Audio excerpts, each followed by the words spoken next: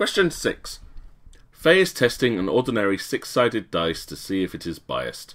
She throws the dice 120 times. Part A, work out the number of times the dice is expected to land on a 1. Well, on a normal, fair 6-sided dice, the chance of landing on a 1 is 1 out of 6.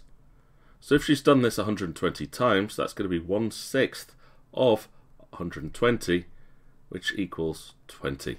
So we would predict that she would get 20 times to land on number 1.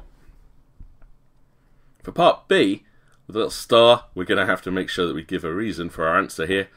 Here are the actual results. Is the dice biased? Well, if it was biased, after 120 times, we'd expect to start to see the numbers being quite similar to each other. Maybe not exactly 20 each, but quite close. In the middle, it looks fairly okay. 2, 3, 4, and 5 are all very close to 20.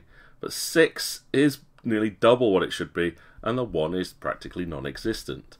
This does indicate that the dice is biased. To explain our reason here, we just need to comment on fair distribution or the unfair distribution of 6. So I think I would make both points just to be sure. An unbiased dice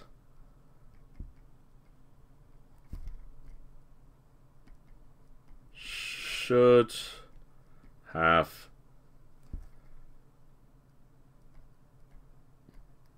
approximately, I can't spell approximately apparently, approximately equal frequencies.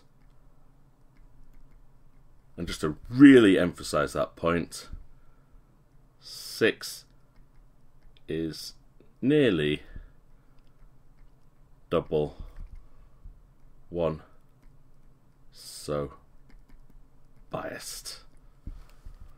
2 marks, as long as you've given the correct answer and tried to explain in a rational way that this number here is far too big for it to be an unbiased dice, you'll get your 2 marks.